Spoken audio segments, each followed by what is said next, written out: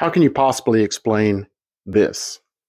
Now, this is shaking it up, I guess. That becomes part of the controversy, because you're now faced with how could you explain the survival of this, the pristine survival of this, not only for so long, but in very unpristine conditions. And so then the controversy has been, how do you explain it? Now, some people would claim, well, it means nothing because we know how old they are, and therefore it just means it survived somehow, big deal. But how do you know how old they are? Well, you use methods, supposed methods of dating. Well, this is a method of dating. The tissue itself can't be discounted as part of a method of dating. So why do you say that doesn't count, but this does count? Well, it's all the paradigm drives your conclusions. The paradigm is it has to be old. Therefore, methods that give us an old fossil are what we choose. Something that doesn't give us an old fossil, like tissue, we have to reject or explain away.